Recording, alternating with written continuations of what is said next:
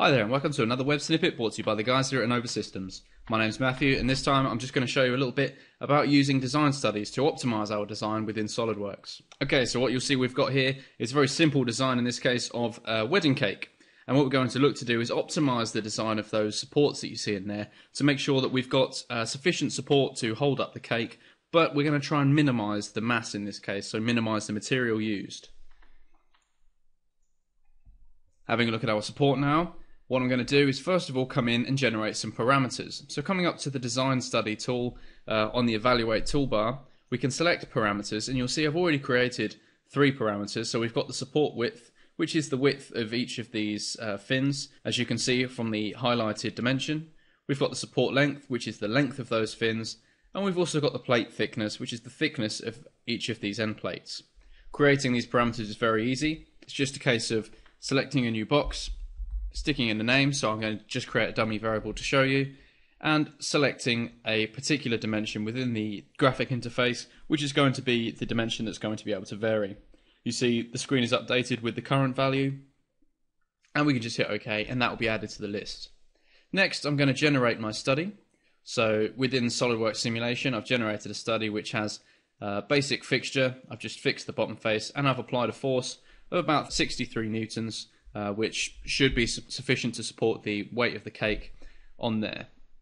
I've already set up my mesh with some fine settings so that as the geometry changes, that mesh will still be able to resolve even the thinnest of the features. So you'll see that pop up in a second.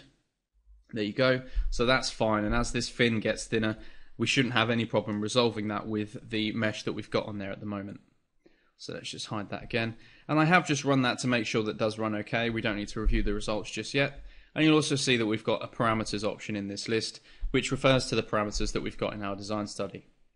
Creating a design study now is really simple. Up on the evaluate toolbar again, we can click design study and it will generate a new design study for us. Underneath the variables, you'll see all of the parameters that we had selected before. So in this case, we could grab that dummy variable and we can specify a minimum value and a maximum value and a particular step.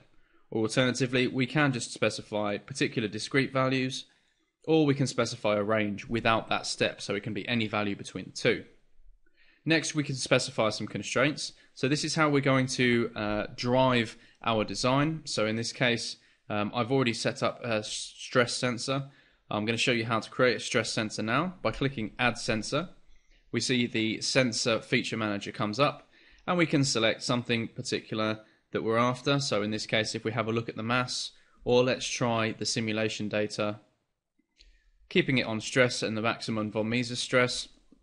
I'm interested in it in pascals, and we can hit OK, and you'll see that we've got that stress sensor in there now. So now we can specify whether we want that value to be greater than, less than, or in between 2 particular values, or we can specify for it just to be monitored so that that value is displayed on the screen as the study is solving. And then we can specify a particular stress value. We do a very similar thing in the goals. So in this case, I've created a sensor for the mass, and we're going to aim to minimize that. So if we switch now over to the design study that I've already created, you'll see that underneath the constraints, where we've got that stress greater than, in this case, a factor of safety of 2, you'll also notice that I've had to specify which study I am including. So we can use multiple studies in here. And so now with that set up, I'm going to check the optimization box, and when we hit run, SolidWorks is going to run through a number of iterations. So in this case, you'll see that it has virtually considered a total of 490 scenarios of different variations of those parameters. What I've actually done is asked SolidWorks, by selecting the options up here, I've asked SolidWorks to run what's referred to as a fast study. So what it's done is run calculations at particular intervals instead of resolving every scenario, and then it's interpolating the data in between those points to try and gather an estimate of all of those studies. You can do an alternative approach by using the high quality, which as you see there is much slower, and what that's going to do is actually solve all of those individual steps, which obviously in this case is going to take a very long time.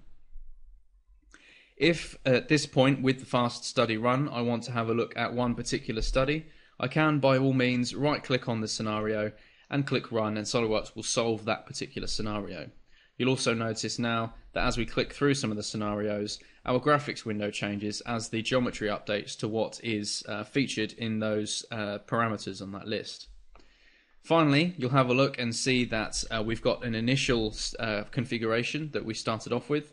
And finally, SolidWorks has found an optimal output, which in this case has reduced the mass down to 6.6 grams, and we've still got a factor of safety above 2.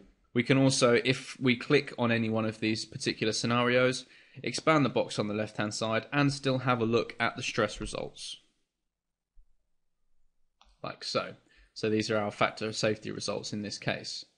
Okay, that's a very quick insight into using the design study to optimize our designs. Obviously you can take that further and further, but that's all I'm going to show you this time. So, as always, if you wanted to get in touch with us here at Innova, you can do so by dropping by our website, as you see on the screen there. You can drop us an email at the support address, which is support@innova-systems.co.uk, or you can give us a call on the number you see on your screen now.